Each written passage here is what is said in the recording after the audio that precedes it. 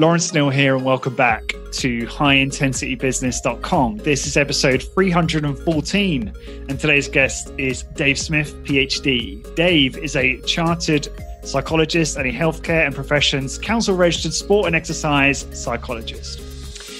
He is currently senior lecturer in sport and exercise psychology at Manchester Metropolitan University and associate editor of the Sport Psychologist, which is one of the most prominent peer-reviewed sport psychology journals. His research interests include psychological issues in bodybuilding and strength training, psychological skills training, particularly imagery, lower back pain. He is a former personal trainer with a specific interest in high-intensity training and also has interests in target and precision sports and thought and decision-making processes in sports and other contexts. Dave returns to join me for a part 3 of our decision-making series, a series that shows you how to make better decisions in your business and life. Dave, welcome back to the show. Thank you very much for having me, Lawrence. I've been really looking forward to it.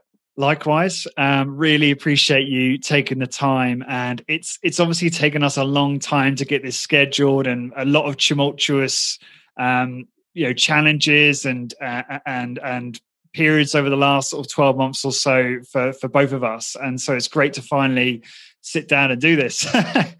Yeah, very much so.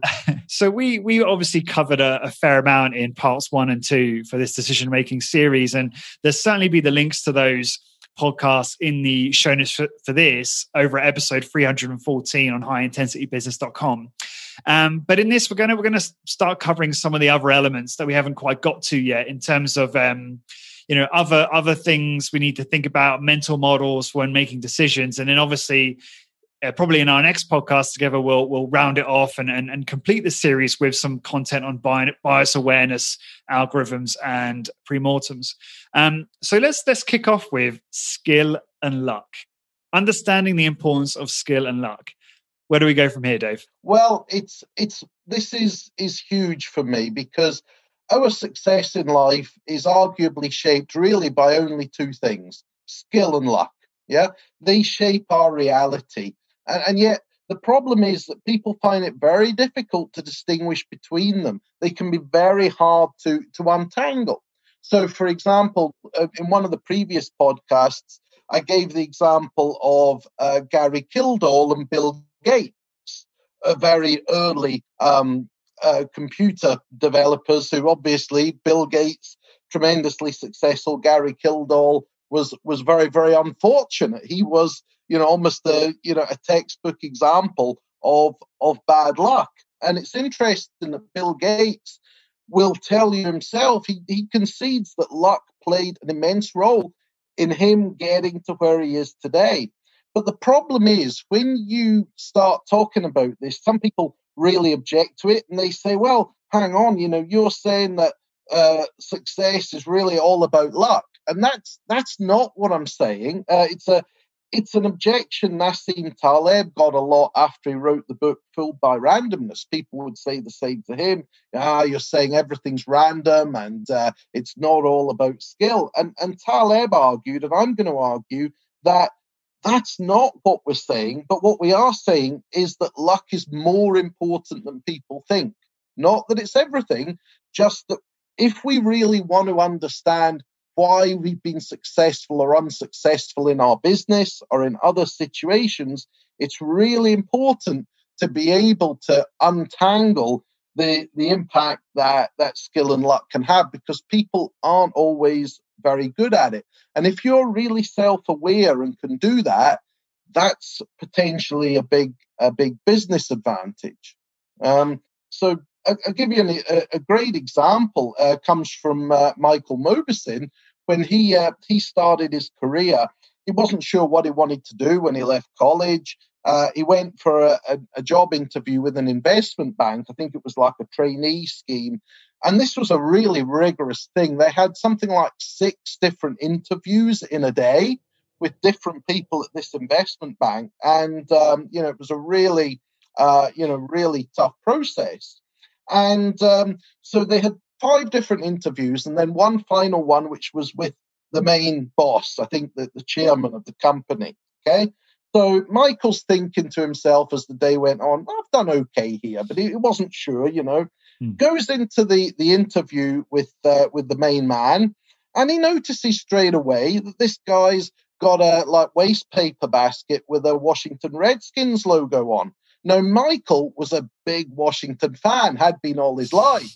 So he spots this and says to the guy, hey, you a Redskins fan? He's like, yeah. And it turns out, like a lot of people would be in the UK with soccer, these guys are both, obsessed with football, And so the boss then chats to him about football for like half an hour. And then he says, we got to wrap up now. The interview's done. And Michael's thinking, hang on, we haven't even talked about anything to do with the job, And he was really surprised. He was like, that's a bit strange. But he went off. And then he got a call saying, great, you've got a position here. Okay. And he thought, well, that's all fine. He started this job at this company about 6 months or so in. His line manager takes him to one side and he says, Michael, he says, there's something we really need to talk about. And Michael's like worried, he's like, oh no, what's this? What's the problem? And the guy saw he looked concerned. He said, don't worry, it's not a problem. But he said, it's something I've been dying to tell you, and I think you should know. He said, you've done really well with us. We're really pleased with how it's going. But he said, I think you should know that when you had your initial interviews here, most of the people that interviewed you didn't think you should get the job. They turned you down.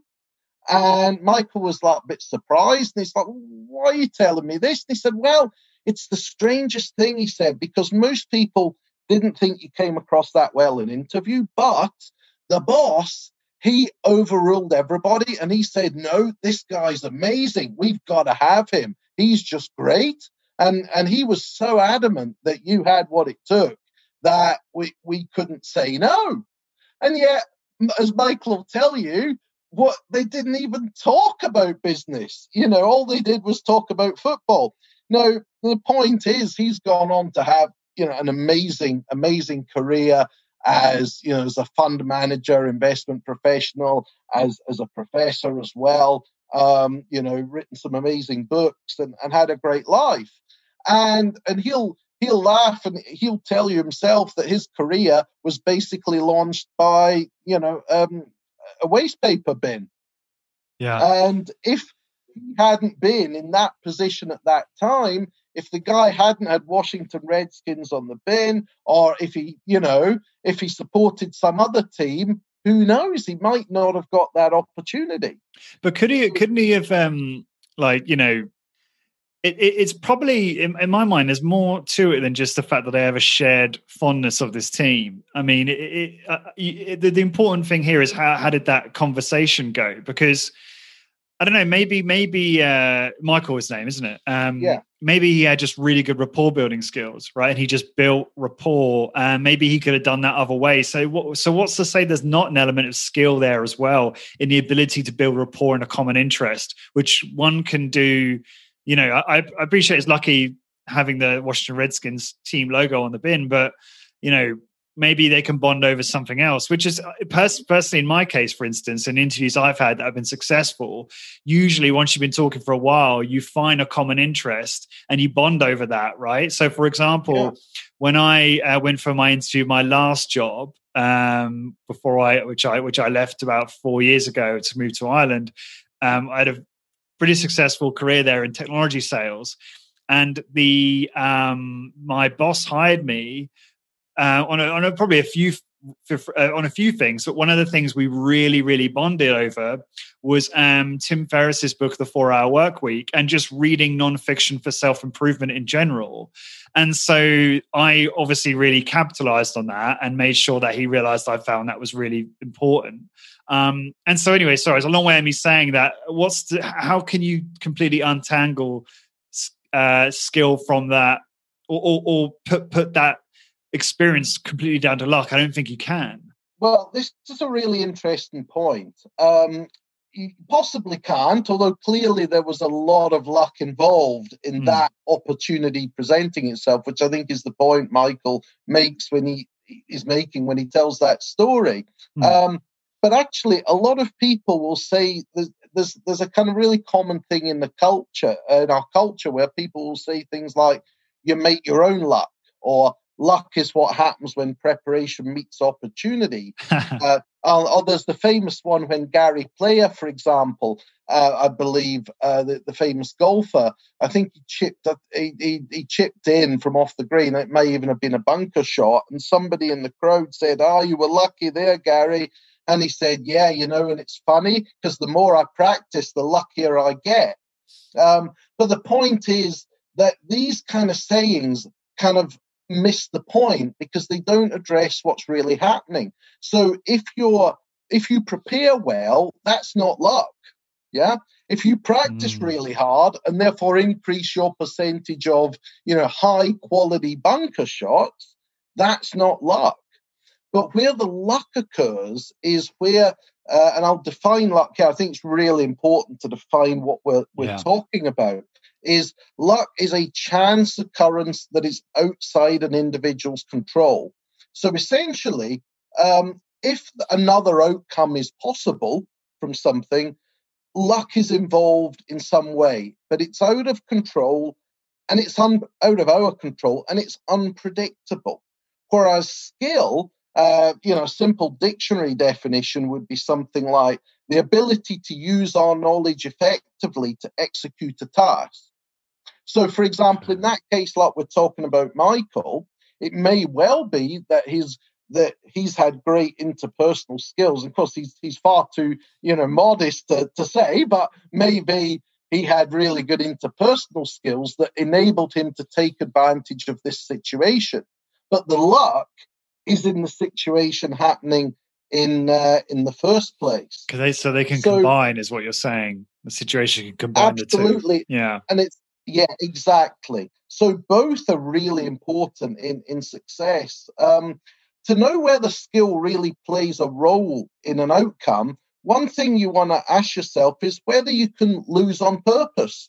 So, for example, if we're playing tennis, okay, I could pretty much lose even not on purpose, no matter how hard I tried, because I probably wouldn't be very good. But if I was a good player, I could still lose on purpose by deliberately hitting the ball into the net or over the tram lines, for instance. Mm-hmm. But even in something where luck is possibly more important, like poker, there's still a lot of skill involved, and you could lose a poker game on purpose by making deliberately really bad decisions, by holding when clearly you should be folding, and vice versa. But on the other hand, if you look at something that is pure luck, like doing a lottery, for instance, you can't lose that or win on purpose. It's not in your control. So understanding those categories, I think, can be quite helpful. But people find it really hard, and I think that partly links to the narrative fallacy that we've talked about before. There's a great study of Spanish lottery winners where researchers interviewed both people who'd won the Spanish lottery and other members of the Spanish public who hadn't won the lottery. And they asked them what they thought of the financial acumen of lottery winners. And people on average thought that lottery winners had better financial knowledge and skills than people who weren't lottery winners. And of course, the thing about winning the lottery is it is purely by chance. But people find it very, very reluctant to accept the role of luck in life. There was another great example from the Spanish lottery, actually. A guy who won the Spanish lottery in the mid-1970s. He had picked the number 48, and it had won the big jackpot. And he said, when he was interviewed by the media, they said, 48 must be your lucky number. And he said, luck's got nothing to do with it. He said, I knew this was going to win. And they said, well, how did you know? He said, well, before I bought the lottery ticket, for 7 nights in a row, I dreamed of the number 7. And because 7 sevens are 48, I knew that was the number to pick. Aren't 7 sevens 49? Yeah, they are. They are 49. Oh. That's the point. That he would even get the number right, and he seriously believed that was the reason he won the lottery. So people are really find it hard to accept the role of luck in life. And how many people are like that, though, Dave? Like, we're talking about a certain cohort of the population, right? Well, we are indeed, and that's an extreme example. And I give it just because it's a humorous example. Sure. But the research does show that people find it very, very hard to rationalize luck. And the reason for that, it relates to another cognitive bias known as the just world fallacy, where people think that life outcomes are inherently fair. So that's reflected in things people say like, everything happens for a reason, or so-and-so got what was coming to him, and it suggests that life outcomes are all kind of deserved because they're all about talent and skill. And that makes it easier to justify the inherent kind of unfairness in life's lottery, if you like. But we all know on some level that bad things can happen to good people, and of course, good things can happen to bad people. And that's because in most human endeavors, results are actually about a mix of skill and luck.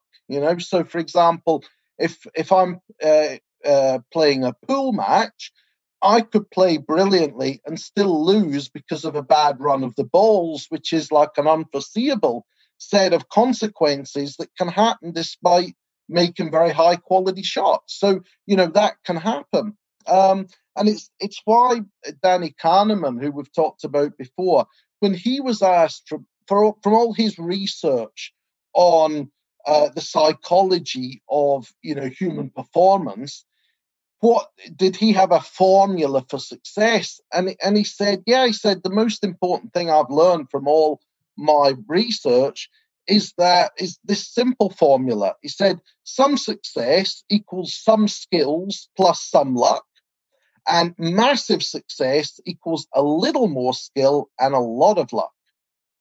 So, so this idea that we have to be comfortable with understanding, what we can control and what we can't, and how these things might contribute. And the other thing here that is, I think, for a lot of people really counterintuitive is something that it actually originates with Stephen Jay Gould, who studied this in basketball, I think in the 1990s, baseball. But Michael Mauboussin's kind of taken that work further, and he's named this thing the paradox of skill, and it's very counterintuitive. But basically, what researchers have found, and there's a really good study on this in golf published just last year, is that luck actually plays a more important role at a higher level of performance than a lower level. So if you look at professional performers, say professional golfers, the difference between competitors is really small. But at a lower level, the more heterogeneous, the differences are much greater, okay? So, for example, if Roger Federer plays Rafael Nadal at tennis, they're so good that their standards are very similar. The standard deviation would be very low. So luck on a one-to-one match basis will play a role. But if I play Roger Federer, there's going to be no luck about it. He's going to win every time because he's far more skilled. But imagine Federer, even if you have an intense amount of luck, you'll still lose. Yeah, exactly right. Yeah. That won't make a difference. So for example, imagine Federer's playing Nadal in a big final, okay? And the night before the final, Federer's sleeping in his hotel. It's 3 a.m. and the fire alarm goes off, and he's got to go downstairs in his pajamas, and he's locked out the hotel for an hour, and then has to go back in, and he might struggle to get back to sleep. So the next day, he's a little bit tired, a little less fresh than Nadal. That can make all the difference. But if that happened to Nadal or Federer and they're playing me, that's not going to make any difference. They're still going to win. Okay. Mm-hmm. So That's very well demonstrated, and as I say, empirically has been shown, to be the case in sports like golf. But the interesting thing is, very few commentators talk about this as a reason for winning or losing. But there's a real nice practical takeaway from all of this area, which is once we understand about how luck interacts with skill differential, then that tells us that if we want to be really successful, for example, in our business, what we should really do is focus on areas where the skill differential is great, and that means luck plays much less of a role. I'll give you a great example of that is Annie Duke, the ex-pro poker player, who again I think we've mentioned in previous podcasts.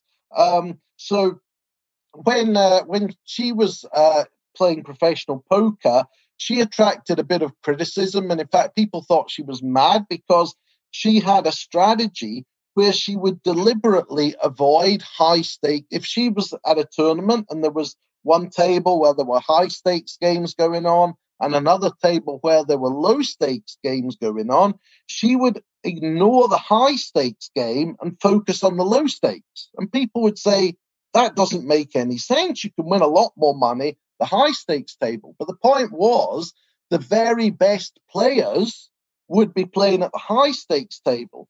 The poorer players would gravitate to the low stakes table where she knew she could consistently win. So she took advantage of that differential, and it made her one of the most successful female poker players in history. Wow. But then when she was pitted up against the better players on the higher stakes table, wouldn't she then her win ratio would be much lower? It would be lower, but she would make a lot of money on the low stakes tables. Right. But she would still be able to perform well in the high stakes table. It's just that she recognized that luck was going to play more of a role if she consistently spent all the time at the high stakes table. And to her, that was an unacceptable risk.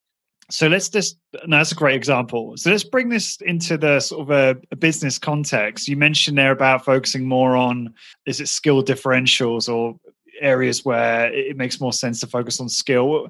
Could you expand on that in the context of a business? I don't know. Yeah, absolutely. In fact, I can give you an example. One that springs to mind with me is a business like Keyser Training, for instance, that most of your listeners are well familiar with. They've made a very, very successful business out of focusing on their area of strength, which is to attract sort of people from the general population who aren't normally exercisers, often people with orthopedic issues, to get into resistance training. Now, if they had tried to focus on, for example, bodybuilders, where they would have been competing with hardcore gyms and with full of mirrors and music, and they would have found that very difficult. They would have found it a lot harder to compete with that market. Instead, what they've done is they've realized that the kind of methods that, for example, Arthur Jones espoused and the kind of kit that they've got is stuff that actually appeals quite well to ordinary in inverted commas people, rather than real serious athletes or bodybuilders, although obviously they get some of those in as well. Mm-hmm. But the point is they've focused on the thing that they know and they do really well and that other people don't do. I mean, how many gym chains really get people in who are sedentary and get them really serious about resistance training? Certainly not middle-aged and older people, which again is their target market. They've focused very much on that, and that's made them very successful. But equally, they've shied away from markets where that probably won't work so well. Like the US, and they've tried a little bit in the UK, and that didn't work so well. What a wonderful example! I love that example because just to expand on what you said there, if one starts a personal training business and goes after, or has no strategic niche, right? So in other words, they just, hey, we're a health and fitness business, come and work out with us. And they don't target anyone specific, right? So trying to sell to everyone. You are then, if I've understood this right, you are completely dependent, or not completely dependent, but you're very much more dependent on getting lucky, right? In order to successfully compete with the competition. And we all know that health and fitness and the gym business, which obviously has been a bit rocky over the last 12 months and certainly been impacted by recent events, is incredibly competitive. So good luck with that. Whereas your example, Keyser Training, and I can think of obviously a fair few more examples, have a strategic niche, right? They just focus on supervised strength training, right? Using medical equipment, using Med-X. And they target very specific people. They have a very specific target market in the way of a demographic and people with orthopedic issues and people rehabbing from injuries. And so by just being so targeted, so you can call that strategic niche and having a target market, is they have an enormous advantage on the skill aspect and less reliant on getting lucky. Is that a fair summary? That's exactly right. Exactly. Okay. So there are some really nice potential takeaways from this idea for personal trainers and gym owners, very, very much so. I think the other thing to bear in mind here, is the importance of understanding that in the short term, luck can often determine how well our business goes. So, for example, obviously in the last year, you mentioned COVID, for example. That's something that was probably not realistically foreseeable, certainly not in the form that it happened and to the extent that it happened.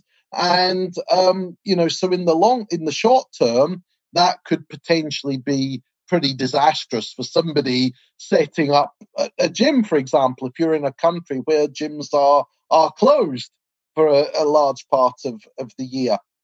But that happens in a lot of situations where short term things might not go well, but that doesn't necessarily tell us anything about what could happen in the long term.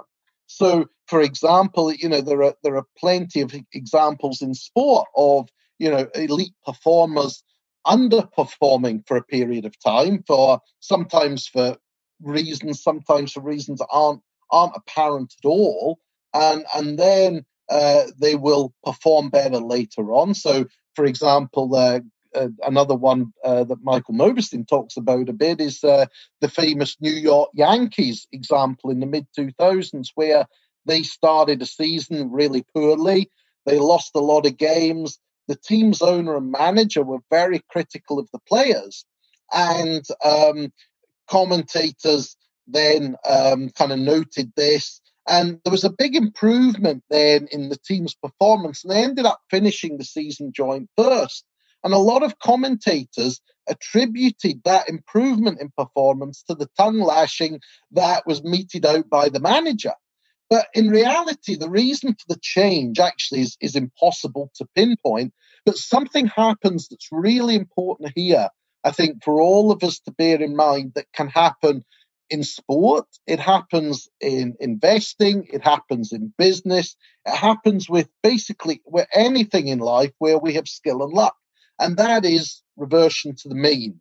And that's a really important phenomenon that a lot of people misunderstand and misinterpret. So one of the most famous examples was actually the guy that discovered it, Sir Francis Galton, who was a famous Victorian scientist. And he did some research in the 1880s where he first discovered this with plants, with sweet peas. And then he discovered it worked with human height. And basically what happened was he found that parents who were a lot taller than the average person in the population also had children who were a lot taller, but the children didn't tend to be as tall as the parents. And it was also the same with people who were significantly shorter than average. They would have children who were shorter, but they would be taller than the parents. And so basically, thank God for that. He referred to that as mean reversion. So the idea that over time, when you have a system with variation in it, values tend to return to the mean over time. And that's really important for things like business, investing, and sport, where outcomes are a mix of skill and luck, because they tend to revert to the mean over time, as luck is random and it tends to even out. So Galton was interested in the variability of kind of genetic inheritance, but actually we can see it in any system where there's a certain amount of variability. That's fascinating. Would you be able to just give maybe one or two more examples in business for that, just so I can understand that better? Yeah, absolutely. There's a couple of good sporting ones as well. Sure. That probably might help also. Some of my favorites. You may have heard of this one. I don't know if you've heard of what they call the Sports Illustrated curse. I've not heard of that. Right, well, it's Sports Illustrated, obviously, it's probably the world's most famous sporting magazine, and it's a big honor. Only the very, very top elite athletes in any sport ever get on the front cover of Sports Illustrated, okay? But people are often reluctant to actually be on the front cover because of this thing called the Sports Illustrated curse, which basically is that if you go on the cover afterwards, your performance is never as good as it was before you went on the cover. Mm-hmm. And people actually, how athletes are a really superstitious lot, and they really believe that this is some kind of weird curse. Actually, it's simply mean reversion in action, because if you've done something so good to get you onto the cover of Sports Illustrated, that's probably pretty much the top thing you're probably going to do in your career. So the only way from that point is down. And people don't see that. And, it happens in all sports. There's a great one in snooker. For your American listeners, snooker is basically like pool and billiards, but it's played on a bigger table. And every year, in England, they have the World Snooker Championships at a theatre called the Crucible. And there you have what they call the Crucible curse. And that basically is that when somebody wins their first world title in snooker, they almost always perform poorly at the same tournament the following year and lose in the early rounds. Now, again, the point here is that what's actually happening is simple mean reversion. If you win the world title, that is the best achievement you're ever going to do. And for many of these people, it's the only time they'll ever do it. And they're certainly not going to do it every year. So the chance of doing it 2 years in a row, it's like a golfer. If they score a round of 60, they're not going to score a round of 60 in the next round in the tournament. Yeah. Mm-hmm. So what happens with the snooker player? They perform, they lose in the first round or the second round the next season, and everyone says, "Hey, that's the Crucible curse again." What's actually happening is that because their performance the year before was so far away from their long-term average, the next year the performance is going to be closer to that. Which takes them back towards the mean. And people don't understand that. And it's the same with businesses. Again, with investing.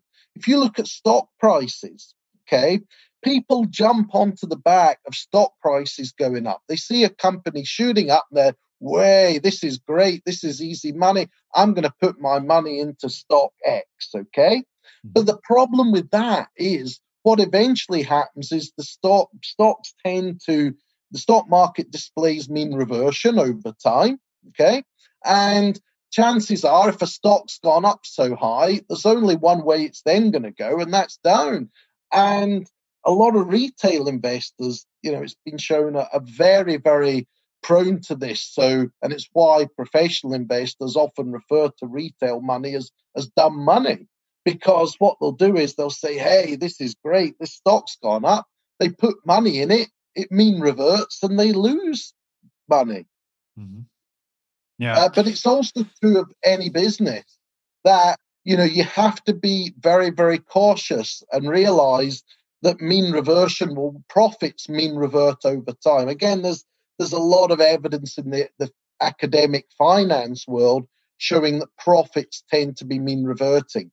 So in other words, if you have an incredible month or incredible quarter, you have to bear in mind that that will revert to the mean at some point. Maybe the following quarter you have a poor quarter, which will then average out over the long term, and you have to kind of keep that in mind. Is that kind Yeah, of what you're saying? that is exactly what I'm saying. We have to bear that in mind because in any business, the outcomes that you have will be a mix of skill and luck. And the luck will even out over time, but the skill won't necessarily. Mm, And we have to therefore avoid drawing conclusions from short-term outcomes. And instead, we should right. always focus, and this is something I'll talk about in more detail later, but we should always focus on the process, not on the outcome, because the Yeah. outcome can be affected by luck. But if we have the right process, that's applying our skill in the optimum way. That's so profound, that last bit. So if I've understood this right, it's like, well, yes, okay, that exceptional performance, that quarter or that, that half year, a certain element of that was skill and a certain element of that was luck, but you probably don't know the ratio. It's probably impossible to pinpoint Yeah, that. Um, pretty and much. Yeah, and so you have to almost take the outcome with a pinch of salt to an extent and realize that although it's difficult, isn't it? It's hard. How do you untangle the two when you're looking back retrospectively as a business? Because it's quite easy to draw cause and effect, or it's easy for one to it try and is, draw and cause and effect from actions and profit, right? it's very it's so hard to stop yourself doing that. And I see that when I'm working, in my case with sport performers, that's one of the things that I really try to do is to get them to out of that mindset and to focus instead, understand that they can't always untangle that easily in the short run. So for example, if you have a run of poor outcomes, it doesn't always mean that you're doing anything wrong. Or if you have a run of good outcomes, it doesn't mean you're a business genius. What'll happen is the game will play out, and you'll find that out only in the very long term. I think this is fascinating. So I think the question I'm coming to, thinking about all of what you're saying, is how do you know what to focus on then? How do you know what are the skills you really need to hone and what's really going to make the difference if you can't really measure it based on the outcome very clearly, right? So how does one Okay, figure that out? it's a big one. And I think, again, the key it's huge. The key here for me is figuring out what the correct process is and focusing on that process. And Mhm. regardless of whether it seems to be working out or not, if you have confidence in the process, then you keep applying that process again and again and again. And that's really important to do. So one way of helping with that, for instance, is ensuring that, if you're working with a business, that you make sure that feedback is focused on this purely on elements of skill and ignores things that can happen due to luck Mm. or pure mean reversion. So having a good feedback process is really important. Danny Kahneman had a great example of this early in his career. He did some work with the Israeli military, and he was working with fighter pilots and instructors, and he was trying to get the instructors to be really positive and constructive in their feedback. And the instructors were really, really resistant to this. And they said to him, look, sir, we know you've got all this psychology knowledge and everything, but what you're saying is for the birds. We know it just doesn't work, because we know that when we're really nice to pilots and we congratulate them when they've had a great test flight, the next flight, they almost always do worse. So it's like they don't try as hard because they think they can do it. And then if they do badly and we give them a real tongue lashing, they always do better the next time. And of course, Kahneman knew what was happening here was simple mean reversion.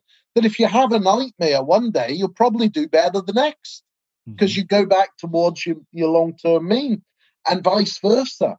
But what the instructors did was they were conflating the skill element with mean reversion. So, that's one way. The other thing is to be really careful about sample size. So the more luck contributes to an outcome, the bigger the sample size we need to distinguish between skill and luck. So in a one-off football match, the worst team can win due to luck. But over a season, the better team will win.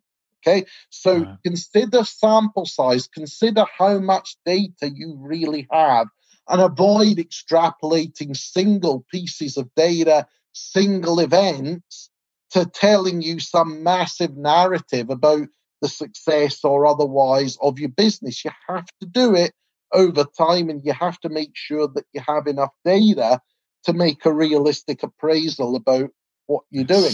That last point is so key, and I think it's such a common mistake where it's like is it kind of like narrative fallacy, right? Where someone looks back on what they did in their business, they say, "Oh yeah, well I achieved this result because of all this stuff I did," right? It's when actually no, it was probably just luck, right? Because you have no idea, you have no way of actually proving that what you did was responsible for the outcome. And You're so I'm absolutely just right. So I'm just trying to think of a good example for this. So I think we'll probably end on this point. And I love how we've got through 2 bullets, but this is so much fun, and we'll have to book another podcast for the rest. But I'll finish on this point, and that's I just want to illustrate what we're talking about again in the context of a personal training business, since obviously those are most of the people that listen to the show. Is let's say, using your example of a small sample size. So typically, Dave, and you know this, obviously being a personal trainer in your past, is the kind of like lead generation sales process for a hit business is, generate a free introductory workout. For example, someone comes in for their free workout, and then they go through a bit of a consultation. It's like a set sales process that company should have in place, right? And then they will, at the end of the free workout, they will have, they'll ask for the sale, and they'll even convert that prospect into a customer or not. And so I'm just curious how you might apply this thinking to that. Is it that, you couldn't necessarily look at, let's say, 1 week's worth of consultations. Let's say you've got a small sample size of, say, 10 free workouts, and you're trying to pinpoint, the factors that are driving conversions, and you're looking at those that converted versus those that didn't, and you're trying to draw cause and effect from the process. That's probably going to be difficult to do over just 1 week. Whereas if you did it over 3 months or 6 months, and you looked at, hundreds of free workouts, and maybe you've got you're more likely to see cause and effect, but there's still probably an element of guesswork there as well, even in that case, because it's not, it's not like a perfect scientific experiment. So I don't know if that's a good example, but I just thought I'd bring that to the table. I think it's a great example and very relevant for your readers, for your listeners, of course. That, and people do, though. They'll often, and when it's your living, you're going to worry. If you don't get any conversions that week, you're going to start saying to yourself, what on earth have I done wrong? But the truth is, you might have done nothing wrong, because the next week or the next month, you might get twice as many as normal, and you're back to your average. The data aren't distributed evenly. And that's why, for example, you get a lot of, people concerned about things like, when there's, concerns about things like in the US, clusters of cancer around areas where there's electricity pylons. Well, the truth is there are bound to be these kind of clusters, because clustering of data is a simple fact of life. They don't all distribute evenly, but it doesn't necessarily tell you a story. That's just statistics. That's how they work. It's just given me so much stuff to think about. It's just been so valuable, Dave. I really appreciate it. There's a couple of things going on in my life right now where this is very, very relevant. Look, I'm just conscious of time, and so I'm going to need to obviously wrap things up there and then book another podcast together. But just to wrap this one up, what's the best way for people to find out more about you and contact you, Dave? Well, I'm always more than happy for people to email me or normally call me in the office, but I'm not back much in the office yet because of COVID. But they can email me at They can email me at d.d.smith@mmu.ac.uk. And as you know, Lawrence, I'm a bit old school. I'm not really into social media, but I am on LinkedIn, and you're more than welcome to reach out on that. Great. Thank you for that. And for everyone listening, to find the blog post for this episode, please go to highintensitybusiness.com and search for episode 314, where you'll find the rest of the series on decision making. And obviously, there'll soon be a part 4 for the 3 parts we've done already. And until next time, thank you very much for listening.